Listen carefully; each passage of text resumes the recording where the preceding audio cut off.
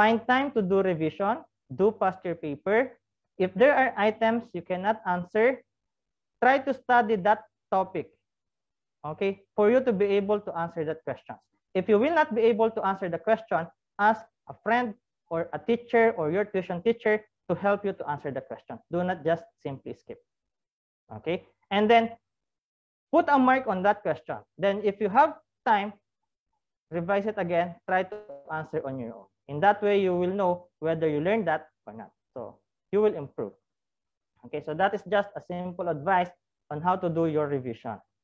Now, let's proceed to the content of the physics syllabus. Okay, so let's start with this one.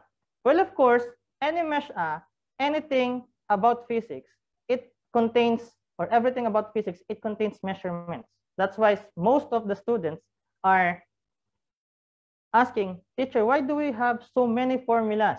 Why do we have to remember the formulas for this topic? There are so many formulas to remember like that. So of course, everything starts with measurements. And for you to remember those formulas, you have to practice. Okay? You have to practice. Even if you're not be able to perfect it, at least for sure you will improve. So practice, do repetition until you remember, until you understand the concept. Okay? So for measurements, you have these variables. You have the time, temperature, and mass. So for time, you have the stopwatch for you to measure, or the clock. Then temperature, you have thermometer. And then for the mass, you have the balance. Okay? Then I separate here the length, because in length, let's say for example, in this case, a ruler is used to measure length for distances between 1 meter or 1 millimeter and 1 meter. Because some of you for sure will ask, teacher, when are we going to use a ruler? When are we going to use a ruler like that?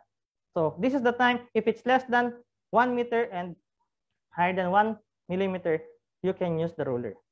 Then for even smaller lengths, that is the time you're going to use micrometer screw gauge. Okay, so the standard unit for length is meter. Then for volume, to find out volume of regular object, you can use mathematical formula. Well, of course, you can use formulas for spheres or any other regular objects, or the shape of different regular objects. You can use different formulas, mathematical formulas. While to find out the volume of irregular object, irregularly shaped object, this is what you have to do. Put object into measuring cylinder with water. You have to fill with the water, or you have to fill the cylinder with water. Then when object is added, it displaces the water, then making water level rise, and then measure this rise, then that is the volume of the irregularly shaped object. Okay? Now, I'm going to show you a question. This one is a tricky question. If you're not going to read the question properly, for sure you'll get the wrong answer. So this is from paper 2, February-March 2021. It's just recent. A student has a measuring cylinder. You look at this one, measuring cylinder, and also have balance. Have balance. So students will think that this measuring cylinder and the balance should be used for this question, right? Because it is given on the question. But look at this one. Which of these could she use to find the volume of a small metal sphere, or used to find the volume of a small metal sphere? So which one? She has no other apparatus available. So what will be the answer? Either measuring cylinder containing water or a balance. You are just going to measure the volume. So again, you can do the process of elimination for this one. Either measuring cylinder containing the water and the balance, so this one is wrong. Then the measuring cylinder containing water only. So you can only use the measuring cylinder. So that is the only thing that you need to measure the volume of the water. Okay, balance only, no, because it is for mass, neither the measuring cylinder nor the balance. So the answer should be letter B. Okay, you read the question properly so that you'll not get the wrong answer, and then do the process of elimination to get the correct answer. Next. Now, this one is the very common topic in physics. the motion graphs. We have two different types of motion graphs. Students are very confused in this. They are usually confused in this, even though they know that the graph, if it's straight like that, it's constant. But they don't know what constant is that, whether it is constant speed or constant acceleration. For this one, you have to focus on what type of graph is that. Let's say, for example, this is a distance time graph. You have to see what kind of graph is that, because that will be the one to dictate what kind of motion the object has. Okay, so let's say, for example, this is distance time graph. So you have here distance in meters, then time in seconds. So these are the graphs. If it's straight line, it is constant speed for distance time graph. If it's straight line like that, horizontal line, it is not moving. If its gradient is decreasing, so the speed is decreasing because the speed is actually showing on the gradient. If the gradient is decreasing, it means the speed is decreasing. And then for the other one, the speed is increasing. As what you can see, it is getting steeper.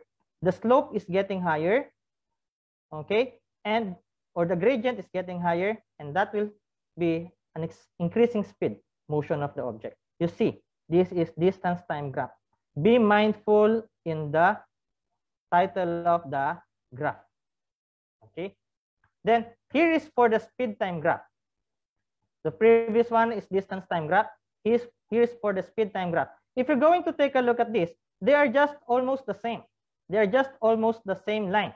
Going up, straight line, then curve like that. But look at the difference. In a speed time graph, if it's straight line, it is constant acceleration. Okay? Students usually answer this one as constant speed. This one, they are just going to write constant speed because they are not mindful on the title of the graph. Okay, so you should be focusing on that. That is the first thing you have to look for when looking at the graph. Okay, so constant acceleration for the one that is straight line going up, constant speed, constant deceleration if it's going down as the time goes by, increasing acceleration when the gradient increases, and decreasing acceleration when the gradient decreases. Okay, now I'm going to show you a question regarding this topic. Okay, look at this one. This is May-June 2020, variant 43. Figure 1.1 shows two speed time graphs, and A and B, and two distance time graphs, C and D. You see, they are different. They are different. This is speed time graph, speed time graph. This is distance time graph, and this is distance time graph. So you have to be mindful of what kind of graph you are looking for, or you are looking at. Okay, so let's try to answer the first one. Describe the motion shown by graph A. You look at graph A. So for graph A, it is 2 marks. Now, what do you think is the answer for the first one? This is graph A. It is speed time graph. Okay.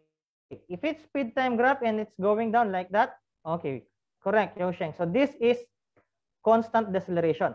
Now, what if you're going to write deceleration only?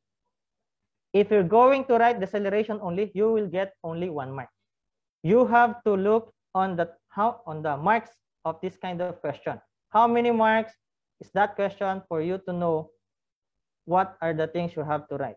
Whether you're going to write 2 things or just 1 thing, like that. So this one, for you to get 2 marks, constant deceleration.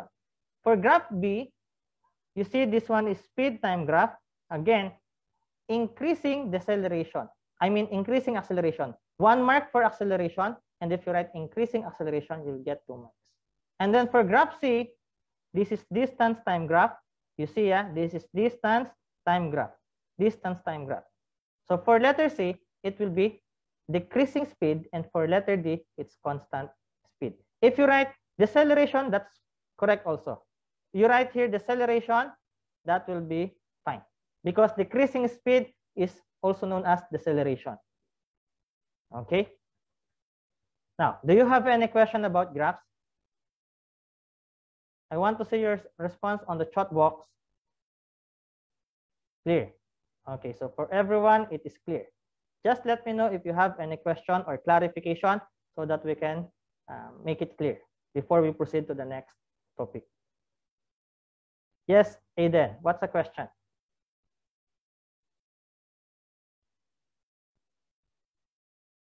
Aiden? Okay, no need to screenshot. I'm going to upload this.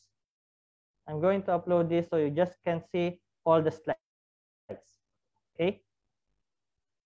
So if you want to revise, you can see the slides. Or you can rewatch the videos that we are going to upload on Facebook. Okay, so next topic or next question is this one. Let's make it a bit complicated.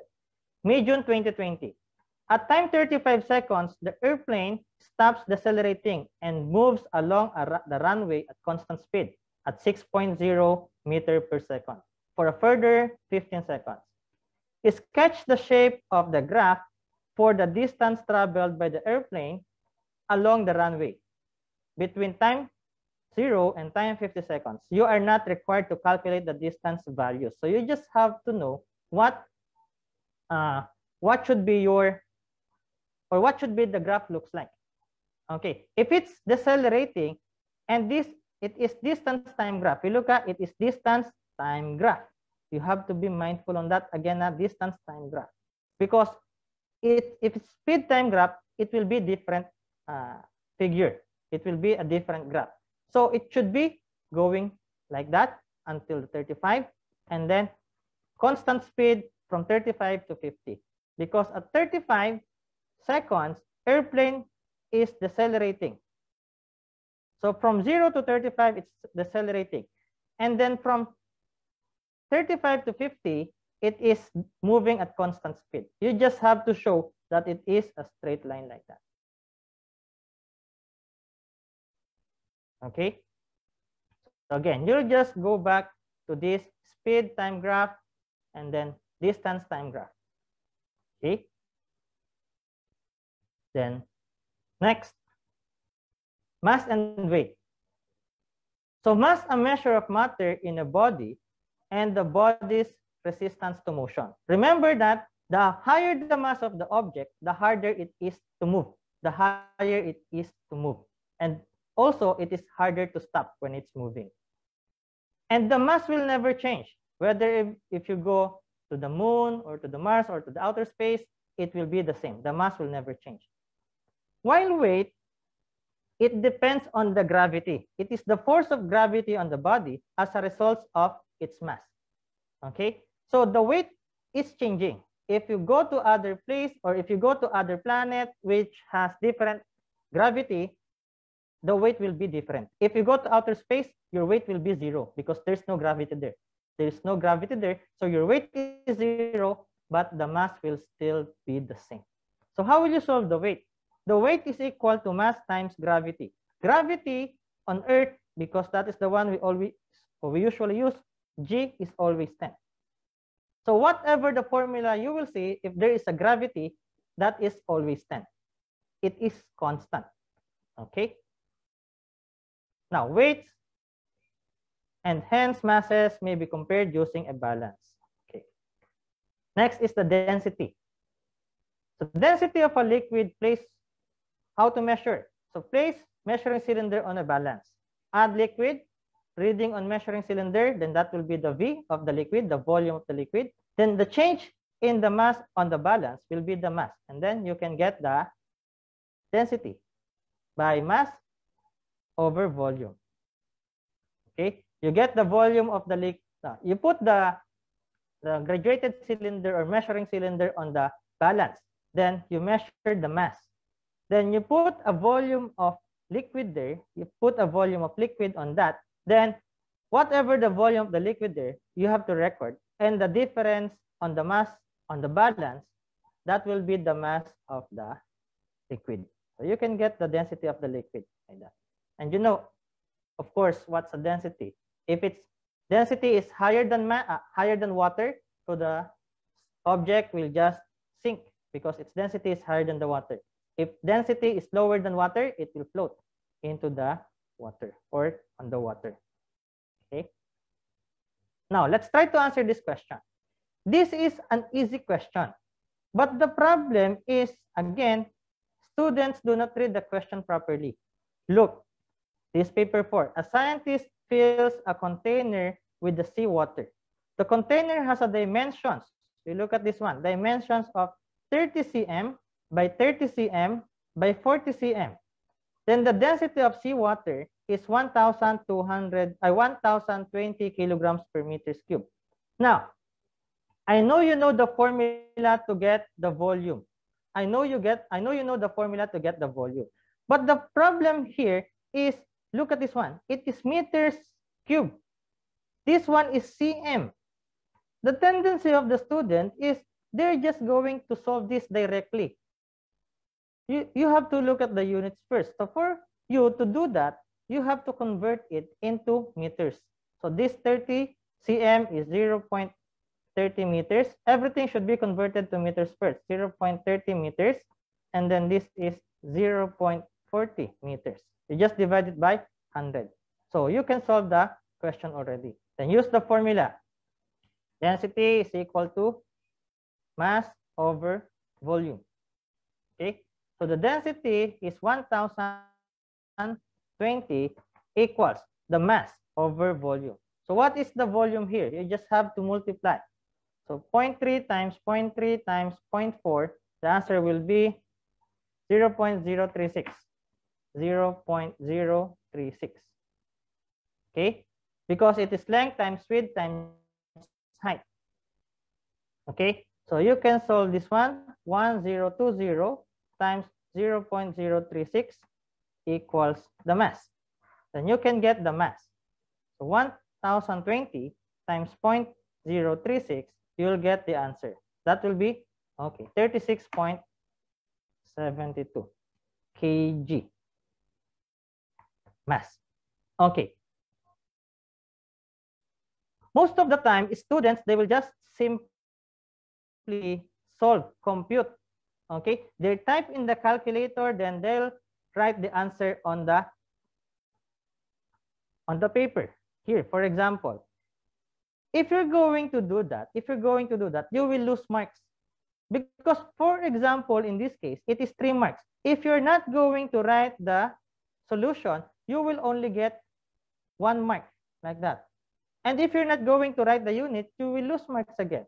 So make sure you have, or you will write the formula. This is my tip or advice. You have to write the formula. Why? Because even if your answers are wrong, if you write the correct formula, you will get a mark, or you will receive a mark on that. Even if your answers are wrong, or the values that you write on your paper is wrong, write the formula. Because on that, you can get marks. Even if you're not getting the full marks, at least you'll get marks. Okay? Next, forces. So forces is measured in Newton. So always in Newton, always in N. Okay? Then force, the formula is mass times acceleration. Okay, this is what I want you to do, students.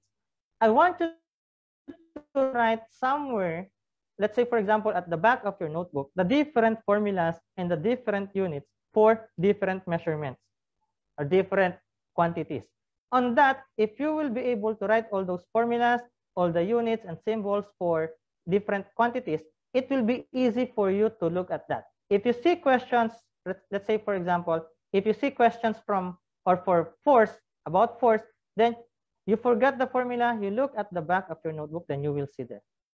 Okay, instead of looking at the book, looking at anywhere on the part of your notebook, and it's hard for you to see, compile all the formulas and then write it at the back of your notebook or the place where you can see it easily. Okay, so every time you do computation, you look at that and then it will be easy for you to solve the problem. Okay, and then through that, through practice, you will remember those different formulas. Then, what is this Newton? Newton is the amount of force needed to give 1 kg an acceleration of 1 meter per second squared. So that is why it is mass times acceleration. Okay, so a force may be produced, a change in size. So these are the effects of force: change in size, change in shape of the body, or give acceleration or make it faster, or make it slower. And it can also change the direction depending on the direction of the force. Okay, so these are the different effects of forces. Okay, so Hooke's law, a very commonly asked topic or question in IG also. Springs extend in proportion to load as long as they are under their proportional limit. You look at this one. If you see a graph of under Hooke's law or force and extension or of spring, you will see a straight line like this. It means if it's straight line like this, it's still proportional. It means when you double the force, the extension will be doubled. They are still proportional. But once they reach the time or the part of the graph in, as what you can see here, it's like curvy now. If it's curvy and it's not straight line anymore, it means it reaches its proportional limit or limits of proportionality. Okay, so straight line, it means it is still proportional. Now, limits of proportionality, which load and extension are no longer proportional. And then look at the formula.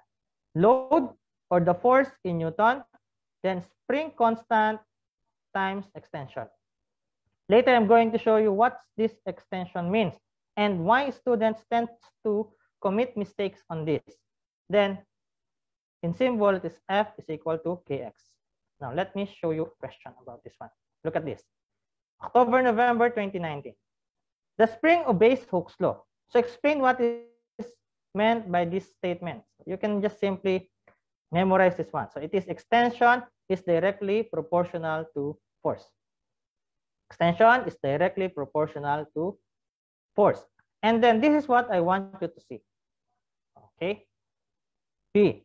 A chest expander is a piece of equipment used by athletes in a gym. So figure 2.1 shows a chest expander that consists of 5.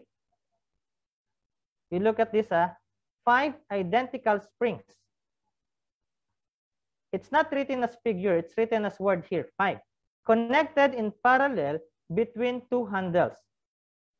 Each spring has an stretch length of 0.63 meters and stretch length of 0.63 meters. 2 athletes are stretching the chest expander by pulling on the 2 handles in opposite direction. Look at this. Each athlete pulls the handle towards himself with a force of 1,300 Newton. Now, state the tension in each spring. So what should be the way on how you will solve this problem? Students usually ask, where did you get this value? Where did you get that? What do you think is the way on how to solve this problem? You don't need the formula for this one. You just have to analyze the question. There are 5 identical springs. Identical means the same. So each athlete puts the handle towards himself with a force of 1,300 Newton. So how will you get the tension in each spring? In each spring, there are 5 springs. So how are you going to solve that? Try to analyze this one. There are 5 springs, and each of the person there exert 1,300 Newton in each side. Okay, do you have to multiply? Okay, you have to divide. So you will make it 1,300 divided by 5 because you were asked to identify the tension in each spring. Each spring, there are 5 springs. So you have to divide by 5. So 260. 260 Newton each spring. Okay, very good, Jolton. So that is 260 Newton. Okay, you see, where did I get that 5? For sure, students will ask that. It is from the question. Okay. Next. Now, this is the question that I want you to see. The chest expander stretches and each spring is now 0.94 meter long.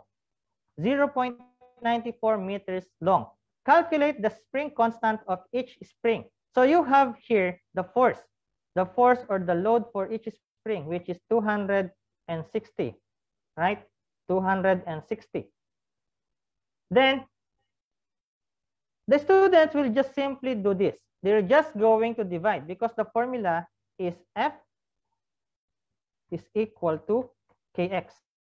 F is equal to Kx.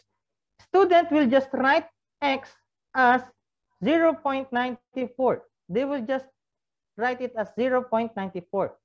But they forgot that this X is extension. That X is extension.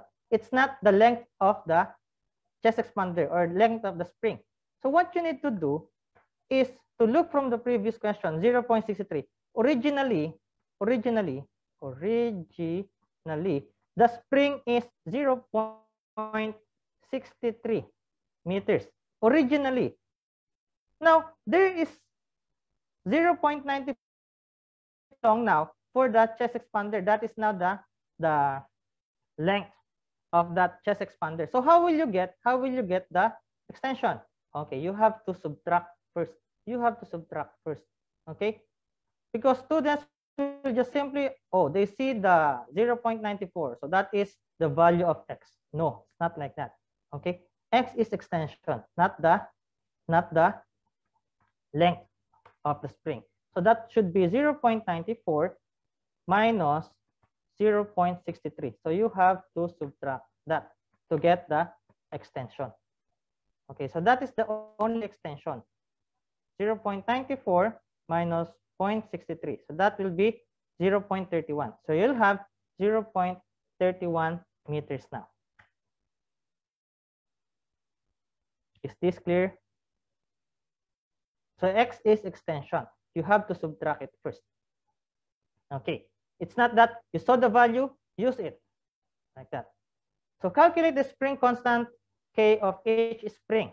You know the force. The force is from the previous question. Remember, class, questions in physics, they are always related from the previous one. They are always related from the previous question. Okay. If they ask you to calculate the first one, most of the time they're going to you're going to use that value for you to answer the second question. Okay. So the force on the first one is 260 equals, so K times the extension 0.31. Do not forget that 260 divided by 0.31 equals the K. Now, what is the K constant? Solve. 260 divided by 0.31. So you'll get 838 or 839. Okay, 839 constant. What is F? Newton over meters. You have to include the unit. Without the unit, your marks will be, or you will not get the full marks. That is the spring constant. Or you can write there 840. That will be acceptable. Spring constant, it means for you to extend the spring by 1 meter, you need a force of 839 Newton for this case. Spring constant, it means you need to supply that force for you to extend the spring by 1 meter. So that is spring constant. Okay, or sometimes it is in cm, but in this case it is meter. It means you need to exert 839 Newton force to extend the length of the spring by 1 meter. So that is spring constant. Okay, next, let's proceed to the next one. So this is the moments, and then scalars and vectors. This is a very confusing kind of question for students already. I'm going to show you a question later. A scalar is a quantity that only has a magnitude. Okay, so this one is easy. Scalar quantity contains only magnitude. Okay, then a vector quantity has direction as well as magnitude. Okay, make sure you remember that because they're just asking questions sometimes. What is vector quantity? What is scalar quantity? And then give example. If it has direction, it's vector. If it doesn't have direction, it's scalar. Okay, so calculating resultant force. I'm going to show you how you will answer this kind of question. Look, So this is a very difficult question for marks. This is a variant 42, February, March 2021. So this is latest also. You see this figure. Okay. Figure 2.2 shows the force acting on an object. Draw a scale diagram to determine the resultant force acting on the object. State the scale or scale that you use. Okay, so how are you going to do that? Okay, you have to set the scale first. You have to set the scale first. Let's say, for example, you are going to use, let's say, 40. So 5. 1 cm is equal to 5 Newton. So 1 cm is equal to 5 Newton. You have to set the scale first for you to get the correct answer. So 1 cm is equal to 5 Newton. So as what you can see here, this one is 20 Newton. This is 30 Newton. So you have to divide it by 5 each. So let's do that. So let's write it here. So 30 Newton divided by 5 is equal to 6. So it means you have to draw it as 6 cm. You have to draw it as 6 cm. Then the other one is 20 Newton divided by 5. It means it is 4 cm. So you will use 6 cm for the 30 Newton and then 4 cm for the 20 Newton. Okay, so that is the scale you're going to do. And then make sure you're going to use a calculator. Protractor. Okay, so you have the one that is 20 Newton. Make sure you're going to measure this one. So let's say this is 4 cm. You have to measure it as 4 cm. Okay, then you measure the angle. You measure the angle. Make sure it is 60 degrees. 60 degrees.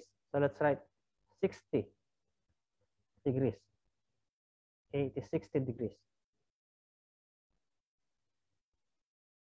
Okay, so let's just put that one. 60 degrees. And then you measure 6 cm. 6 cm like this. I'm just showing it like that. But in reality, you have to measure. So this is 6 cm. Okay, 6 cm. Okay. 1 cm previous question is, no, it's not from the previous question. You are going to set that. You are going to set the scale. You can make it 4 cm. I mean, 1 cm is equal to 4 Newton. It's up to you. Just make sure that when you use it in computation, in your diagram, you are going to use the correct measurement. Okay. Now, after that, you will do a parallelogram method. A parallelogram method. What is a parallelogram method on this case? This is 4 cm. You will draw a 4 cm here also. You will draw a 4 cm in this case also on that side. So this is 4 cm.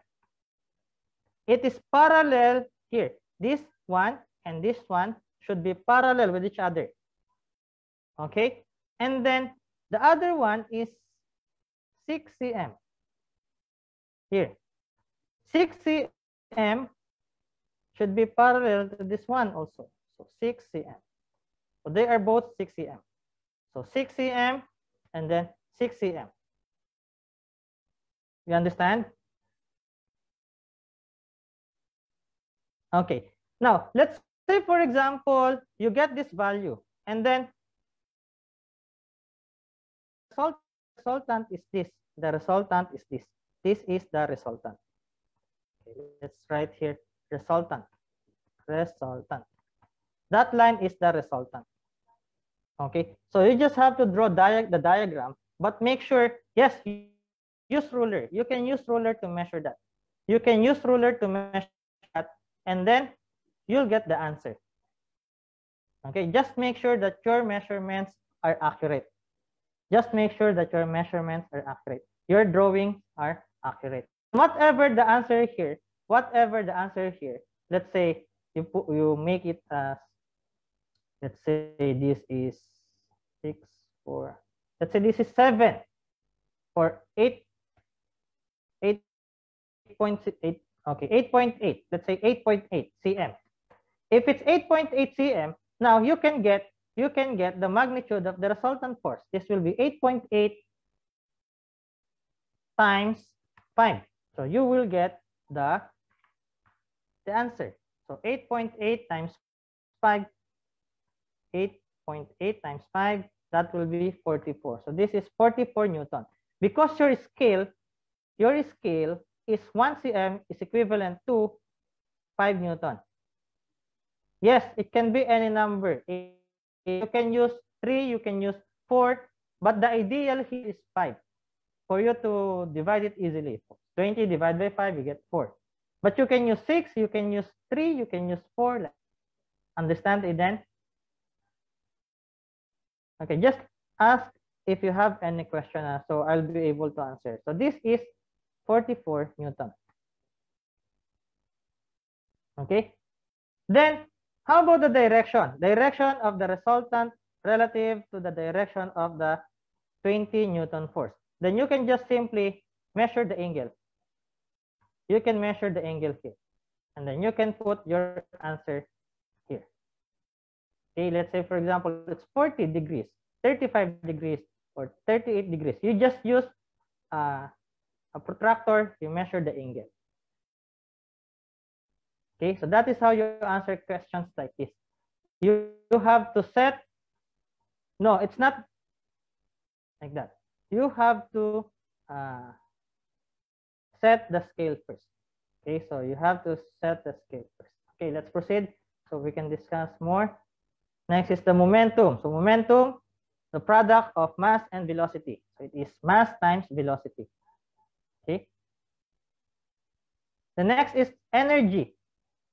Okay, so you have kinetic energy, then gravitational, potential energy. I know you're familiar with the formulas already on this. And then efficiency. Efficiency is useful energy output over energy input times 100, or it could be useful power output over power input times 100. Just a clue, because some of you still confused in which one is output, which one is input, if the question already stated which one. But sometimes they are not directly stating which is the output, which is the input. Just remember, output is always smaller than input. The smaller value is always the output. The bigger value is always the input. Just a clue, okay? If the question is too complicated for you to understand, remember that the output is always smaller than the input, okay? For you to get the efficiency. Now, I put here a question. This is a commonly asked question also for paper 4. You look at this. Figure 3.1 shows a waterfall.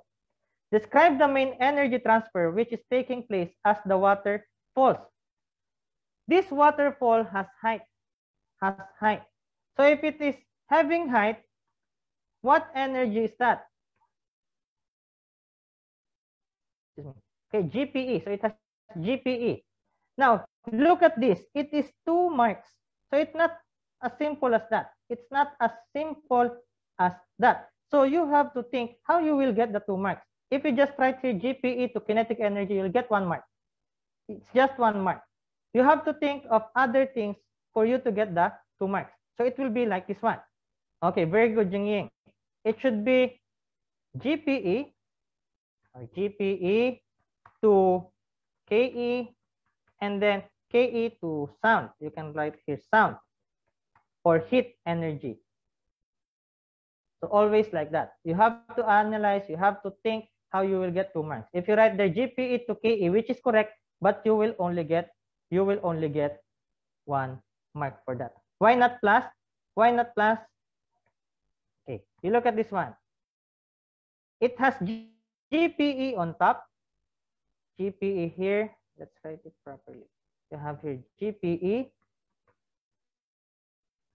Then as it is going down, you have kinetic energy. Once it hits the water here or some rocks here, it will produce sound. Sound or heat. Actually, you can put here sound or heat energy. Sound or heat energy. You can do that. Okay. It's not just simple as GPE to KE, that's only 1 mark. You have to analyze. Aside from that, what else will happen to the energy that is present on the diagram? Okay. Then next, describe the main energy transfer which is taking place as the water falls.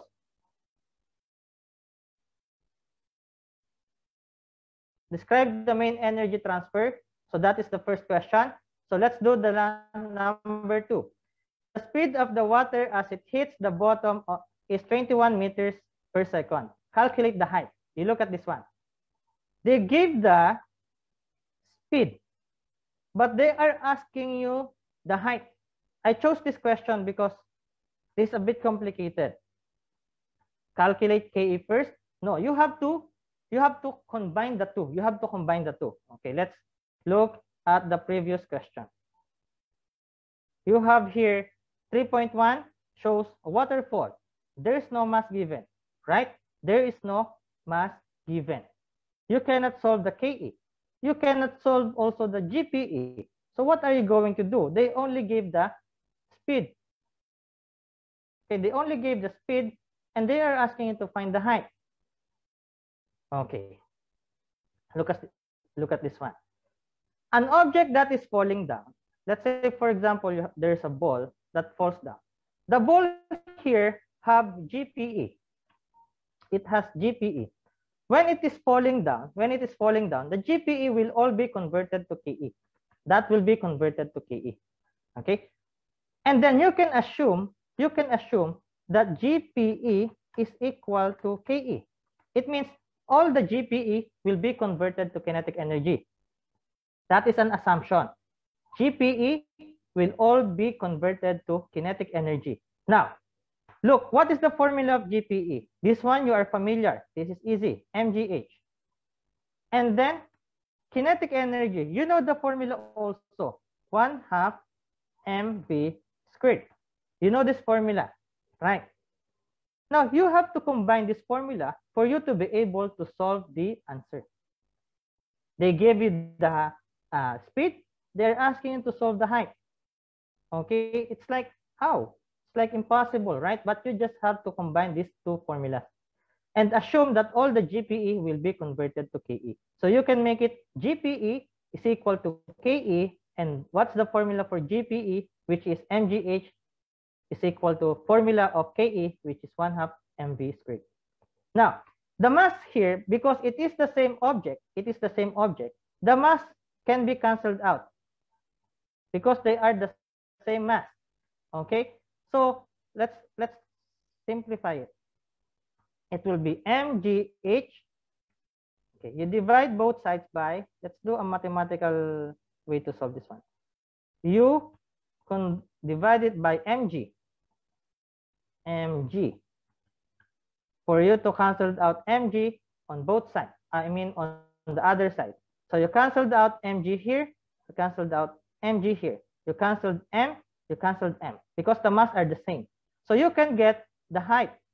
So the height is equal to 1/2 then v squared then over 2g over 2g.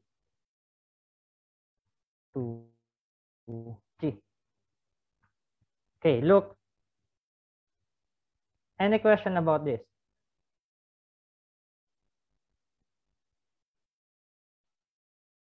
Or you can make it 1/2 v squared over g.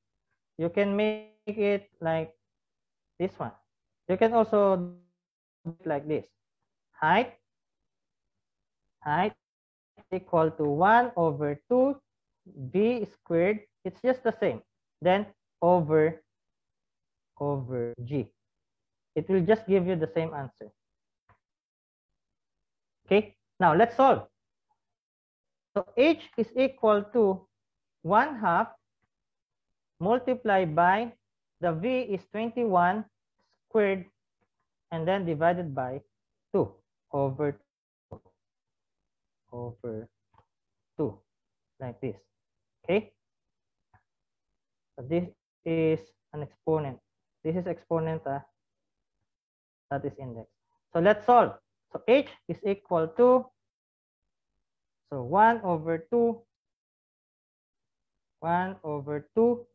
times 21 squared over 10. Why 2? Wait. It's, let me erase this one first. It's over 10. G is always 10. Okay, G is always 10. Okay, so 1 over 2 times 21 squared divided by 10. So the answer will be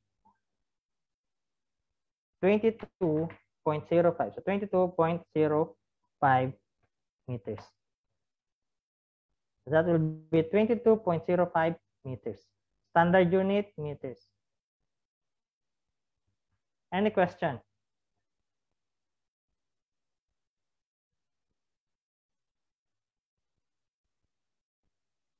Okay, so it's just like that. Okay, now explain any assumptions you made.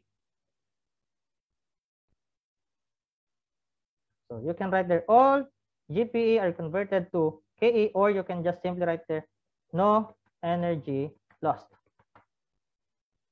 Or you can write all GPE will be converted to kinetic energy. Or you can simply write no energy lost. Okay. Next. Okay, work and power. So for work and power, work is done whenever a force makes something move. So when you apply force on something and that something move, that is work. So the unit of work is joules, same as, energy. So 1 joule of work is 1 Newton force moves an object by 1 meter. So in formula, that's just W is equal to FD. And then power is the rate, how much or how fast the work is done. So the unit for power is watt. You have to remember the units. That's why I'm asking you to write formulas at the back of your unit. These units are very, if you write unit, you will lose marks. Then power is work done over time taken in seconds. It's always in seconds. Again, always in seconds. Keep in mind that when you are doing computations, including time, make sure it is in seconds. Okay. Then pressure. Pressure is the force per unit area. So force over area, and unit is Pascal. But Pascal is just Newton per meter squared. If it's Newton per cm squared, it's not Pascal. Pascal is just Newton per meter squared. Okay. Then in liquid pressure, it is density times gravity. Again, you see the gravity, and then height. Gravity is always equal to 10. So this is G, which is always equal to 10. So therefore, as the depth of a fluid increases, when you go deeper under the liquid, the pressure will increase because it is related to the height. But the shape doesn't affect the pressure of liquid. Remember that shape will not affect the pressure of a liquid. It's the height that affects. So whether it is like this one, this shape, and this shape of the object, they will have the same pressure. They will have the same pressure if the height are the same, or is the same, like that. Okay. The pressure that the object experiences here is the same pressure that the object here will be experiencing because they have the same height. Okay. Now, how to measure pressure? You have the manometer and the barometer. So manometer, you're going to measure the height difference. Most of the time, this is where you are going to use the formula density, gravity, height. Most of the time, they are using the formula in this diagram. Okay, this is measuring pressure difference. Manometer measures the pressure difference. Pressure here and pressure here, the difference on the pressure on that. Then you have the barometer. Barometer is used to measure atmospheric pressure. It's used to measure atmospheric pressure. And then most of the time, you'll just ask, what is this? What is inside that? Inside that is vacuum. It's not gas. If you write gas there, it's wrong. It is vacuum. Vacuum means there's nothing inside. Okay, there's nothing inside. And then the height here that you're going to measure is from this point up to this point only, not here. Okay, I saw questions like this. They put here as 0, this is 2, this is 2, and then this is, let's say, for example, this is 14. Now they are asking, what is the pressure?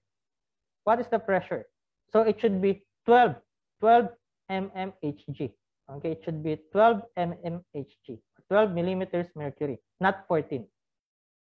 Okay, you have to look at the top and then the bottom there, until there only. Not here, not here, not there. Okay, it's only there on the liquid. Okay, then look at this question. Figure 4.1 shows a mercury barometer. The tube containing the mercury is vertical. So the height H indicates the value of the atmospheric pressure. So that's the height.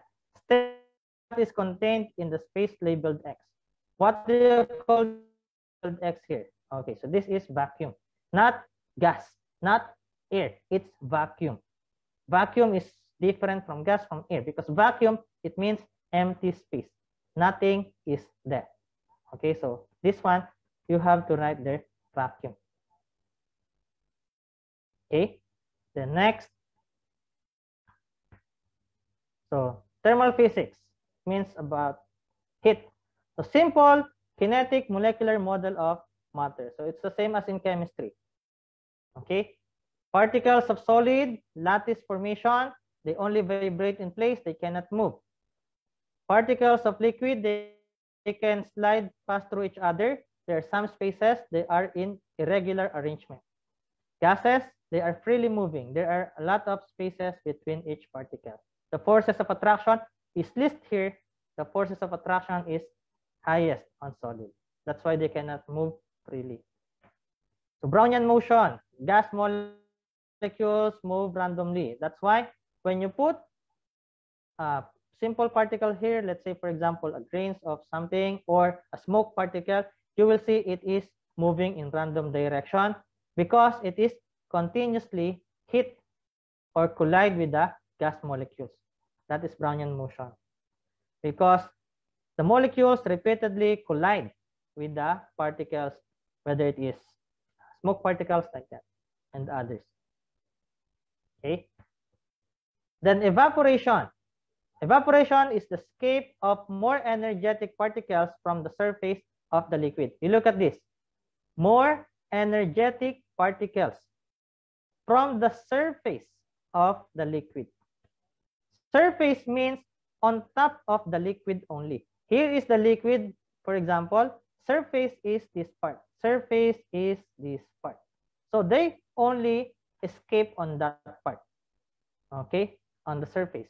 So if more energetic particles escape, the liquid contains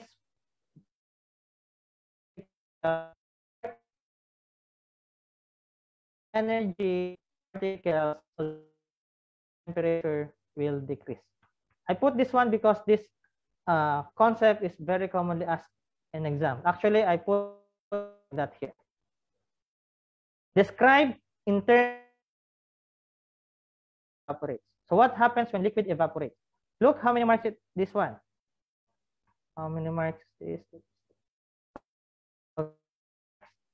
This 4 marks, you have to write 4 concepts about this for you to get the full marks. So I have shown you earlier. More energetic molecules escape from the surface of the liquid. So this is 1 mark. This is another mark. Then less energetic molecules are left behind. So what's going to happen? Temperature of the liquid decreases because the average kinetic energy of the remaining molecule is lower. Okay, that's why they are escaping. That's why when you have coffee, you prepare coffee which is very hot and then eventually it becomes cold. Why? Why is it becoming cold? Because the more energetic particles escape they evaporate, they escape from the surface of that coffee or of that liquid, then the low energetic particles remain on the liquid. So that's why it becomes cold also. Or the heat also was escaped from the surroundings. Okay, but that is one factor also for it to become colder. Okay, there are different factors. There are different factors to increase the rate of evaporation. Okay, we can use high temperature, so it will increase the rate of evaporation. Higher surface area or bigger surface area, or sometimes you can just simply blow air. That's why when you have coffee and then you blow air on that, it becomes colder faster, right? Then decrease the humidity. Okay, so you can look at that. Okay. Then pressure changes in gases. Okay. Pressure is inversely proportional to the volume at constant temperature. Pressure is inversely proportional to the volume, meaning if you increase the volume, pressure will decrease. If you increase the volume, pressure will decrease at constant temperature. If the volume increases and the temperature stays the same or stays constant, the particles hit the surface less often. It will hit the surface less often. You have to look, let's say, for example, in this one. This is the one of the container, and this the other container. Let's say, for example, there are 5 particles, 5 molecules of gas. Okay, let's have 5. Same thing, you have 5 here. Okay. Now, why is it that pressure becomes lower if the volume increases? If the volume increases, why is that pressure decreases? It's because pressure is related to the collisions. Pressure is related to the collision of the particles and the wall. If the volume is small, if the container is small, it can hit the wall frequently. It can hit the wall frequently, okay, because it is less volume. While if you make the volume bigger, if you make the container bigger, it will travel further. It will travel further for it to hit the wall, for it to exert pressure. So collision is the reason why gases exert pressure to the container or to its container. If you make the container smaller, frequent collision will happen. If you make the container or the volume bigger, less collision will happen. Okay? So let's say, for example, in this case, explain in terms of momentum. Okay, but this one is in terms of momentum, not collision. Explain in terms of momentum. Okay, of its molecules, why the gas trap or why the trapped gas exerts a pressure on the walls of the tube. This is 3 marks. Okay, this is 3 marks, so you should know how you will get the 3 marks. Let me make it smaller. Okay, so look at this one. First, molecules collide with the walls of the container. That is the reason why it exerts pressure. And then momentum of molecules changes. Yes, very good. And then the third one, this causes a force and that spreads out over area of walls. Okay. First one, of course, the reason why it exerts pressure is because it collides. Then if it's collide, it will hit the wall, then the momentum will change. And if the momentum will change, it will cause force and that spreads out all over the wall of the container. Okay. Now, why is it like this? Why there's no more or frequent collisions happen here? Because they are not asking or they're not writing here or they're not including anything about changing in temperature, changing in the pressure. They're not asking about that. They're just asking you to describe. They're not asking, they're not showing here any changes happening. It's just asking you to describe. Okay. In terms of molecules, so always remember that it exerts pressure because it collides with the wall. Momentum of the molecules changes or undergo change of momentum, and then this causes the force. If there is a change in momentum, there is a force. Okay. So let's continue. Now, this is a computation about this one. A cylinder of volume 0.012 meters cubed contains a compressed gas at a pressure of 1.8 times 10 raised to 6 Pascal. A valve is open and all the compressed gas escapes from the cylinder into the atmosphere. The temperature of the gas does not change. Okay, so it means it's constant temperature. Calculate the volume that the escape gas occupies at the atmospheric pressure 1.0 times 10 raised to 5 Pascal. Okay, you look at the question. It highlighted escape, the volume that escaped. Okay, so let's use the formula first. P1 is equal to P2. So P1 is the pressure one. That is 1.8 times 10 raised to 6. So this is 1.8 times 10 raised to 6 times V1. V1 is 0.012 meters cubed. Okay, so that's the volume 1, the first volume. Then equals, excuse me, P2. P2 is 1.0 times 10 raised to 5 Pascal times V2. Okay, so we can solve this one now. 1.8 times 10 raised to 6 times 0.012 equals V2. So this will be over 1.01, 1.0 times 10 raised to 5. So let's solve. Try to solve this also. And if you'll get a different answer, just let me know. Practicing your calculator also is needed here. So 6 then times 0.012 divided by 1.0 times 10 raised to 5.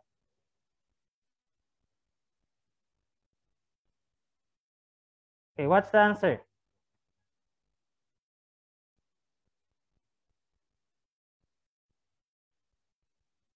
Okay, the answer here is 0.216. That is the V2. But look at the question. It means this is the one that remains. This is the one that remains on the container. This is the one that remains on the cylinder. It remains on the cylinder. But they are asking you, calculate the volume that escaped. The one that escaped. So what are you going to do? If you write this one, you'll get the correct, you'll get the marks already. You'll get the marks already, but you will not get the full marks because it is asking you the volume that escaped. This is the one that remains.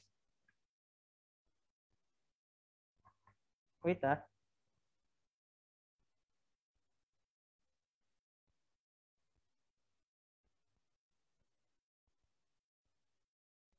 What's the answer?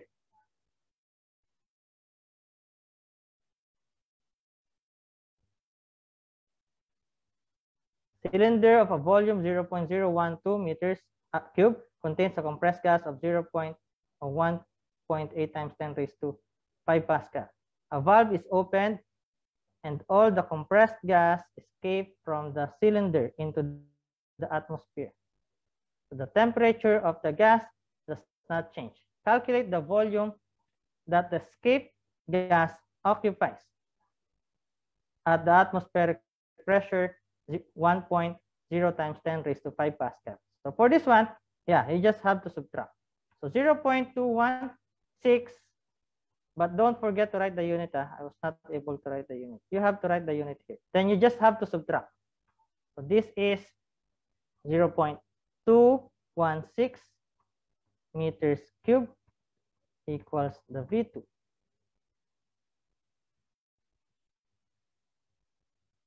Okay, so then you just have to subtract. So 0.216 minus 0.012, and that is the one that escaped.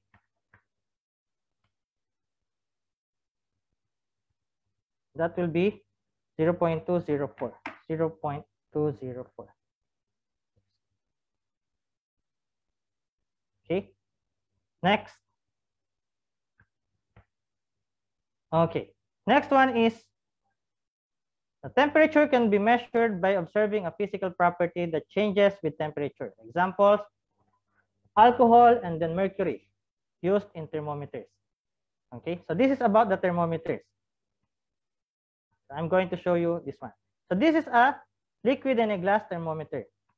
So this thermometer measures the temperature because of the liquid inside. You know that when it is heated, it will expand. The liquid here will expand. Now, if it's hot, it means the temperature is higher. The liquid inside will increase in volume. The liquid inside will increase in volume because it will expand when it's hot. So when it's hot, temperature is higher, so the reading will be higher. So that is how this liquid thermometer works. As the temperature rises or falls, the liquid, the mercury or alcohol expands or contracts. Amount of expansion can be matched to temperature on a scale. Okay, I'm going to show you a question regarding this later. To increase sensitivity, okay, I include this because this is very commonly asked. Increase sensitivity. So how can you increase the sensitivity? Make the capillary thinner. Use less dense liquid and then make a bigger bulb. So meaning to say, if you use a bigger bulb, there will be more liquids that will expand. How bigger bulbs? Because when you put or use a bigger bulb, it will have more liquids. So more liquids will expand here. And also it can detect more heat. Okay, so it will be more sensitive. Now, here's the question. Figure 4.1 shows a liquid in a glass thermometer without a temperature scale. So the liquid inside the thermometer has a melting point of negative 39 degrees Celsius. Now look at this. It could be in paper 4 or paper 6. Describe a simple experiment to mark the position of the fixed points on this liquid in a glass thermometer. Okay, it can be from paper 4 or paper 6 question. So first thing, I have shown you this one before already. Place in the melting ice. You put this in a melting ice. Okay, then you know that melting ice has a temperature of 0. So if it's stopped, then that will be 0. So when the bead has stopped moving, mark as lower fixed point, which is 0 degrees Celsius, because melting ice or the ice melts at 0 degrees Celsius. Then place in a steam above boiling water. So when bead stops moving as upper fixed point, put it as 100 degrees Celsius. It means if there's no reading in this thermometer, for you to calibrate it or to identify the fixed point, you have to put in melting ice. Let's say, for example, this is the melting ice. We labeled it 0 degrees Celsius. Stop here. Then you put in boiling water. So boiling water stops here. So this is 100 degrees Celsius. So those are the fixed point of a thermometer. Then from that, you can label it. The middle will be 50, then so on and so forth. If you just put it directly in the boiling water, cannot. Because the boiling water, if the temperature of that may be different. Okay? In different portion of that, it may be different or different parts. Okay, so you have to put it on top in the boiling water, so you'll see the temperature there. Okay, that is the exact way on how you're going to do or you're going to measure the temperature of that. Okay, next, the thermocouple thermometer. Most of the time, it will be 2 marks or 3 marks. They will just ask you to draw a thermocouple thermometer like this one. Voltmeter, and then you have here iron and then copper. And then you're asking before if we can use different metals. Actually, you can write here metal X or metal Y. As long as the metal that you are going to use here are different, that will be fine. Okay, so here is the question for this one. In the space provided, draw a label diagram of a thermocouple thermometer. This is 3 marks. So practice this one. You just have to draw something like this. Okay, you practice this kind of question, like drawing diagrams. And again, one more thing, students. If the question is asking you to write diagrams, they will say it like this. You may draw a diagram. I advise you to draw a diagram. Even if it's not required, I am advising you to draw a diagram. So that even if your explanation is not that clear, if they saw it in the diagram, they'll give you marks. Okay? Next, thermal capacity. So you know this one already. Specific heat capacity is the amount of energy required to raise the temperature of 1 kg of a certain substance by 1 degree Celsius. Okay. They are giving you 2 marks if they ask you this question. What is specific heat capacity? So you just have to write there is energy required to raise the temperature. Now, you have to look at this one, 1 kg. That is what they're going to look for. If it's specific capacity or if specific heat capacity, you have to write there 1 kg. If it's specific latent heat, there should be 1 kg. It is specific in 1 kg, like that. So next, the formula is C is equal to Q over M divided by Q divided by M delta T. Delta T means change in temperature. Then thermal capacity or Q is the amount of energy. Sometimes it is written as E because it is energy. Okay, it's the amount of energy required to raise the temperature of an object by 1 degree Celsius. So it doesn't have the specific value of 1 kg. If it's thermal capacity, it's not asking or it's not requiring the 1 kg. Okay, but for specific heat capacity, they're going to look for that 1 kg. Okay, so this is the question for this one. An electrical heater is placed on the floor of a room in a house that heater is switched on.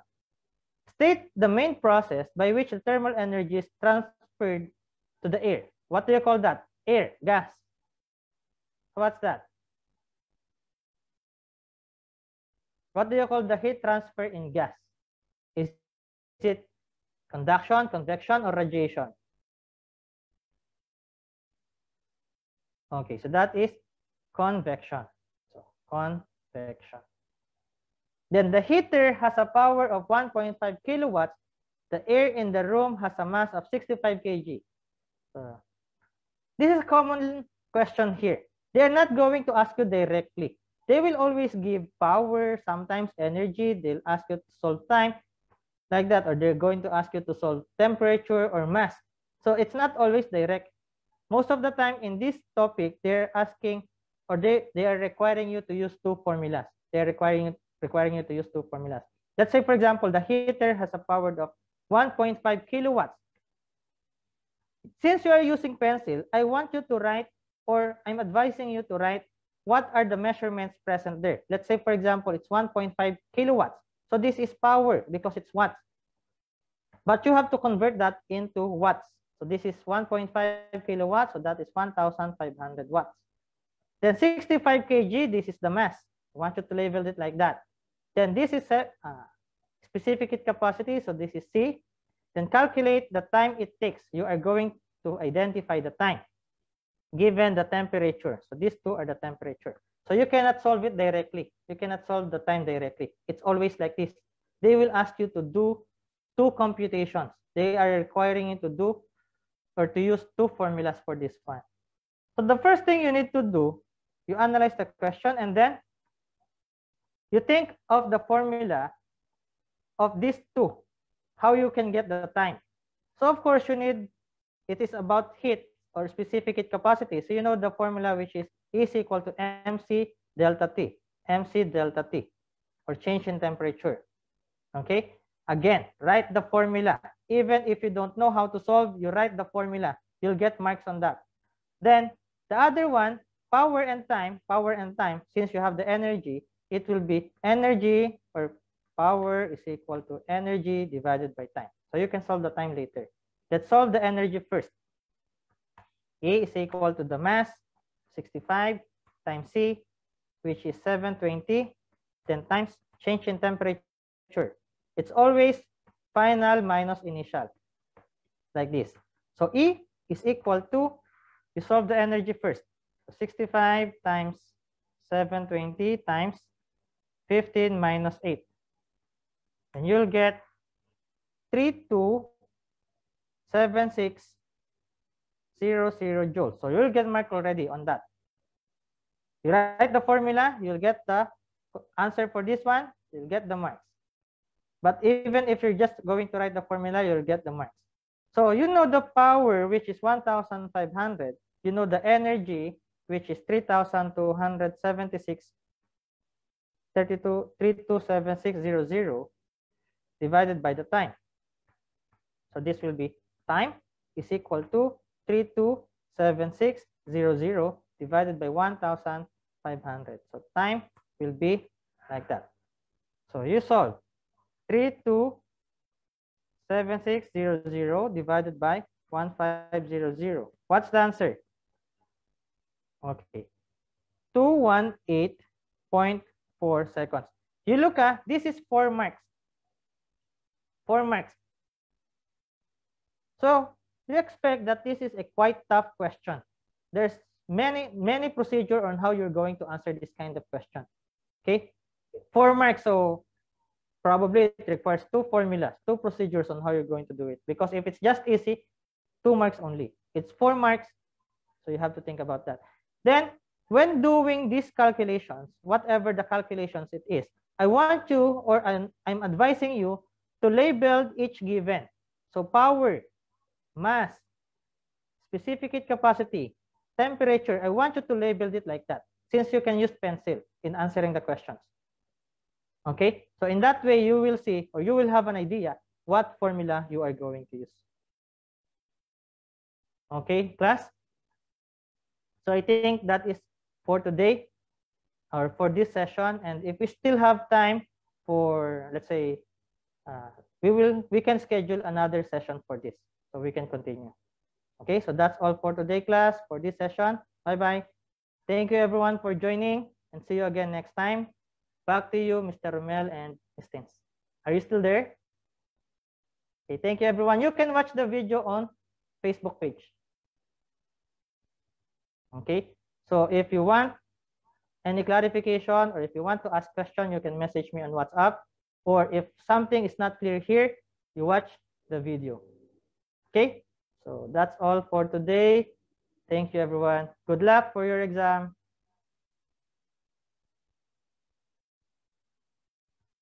Yes, I will. I will reply.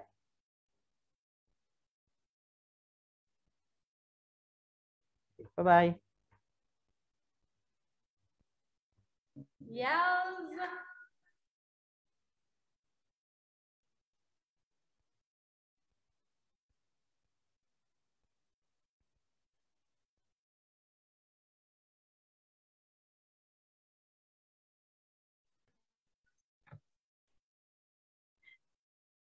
Yeah.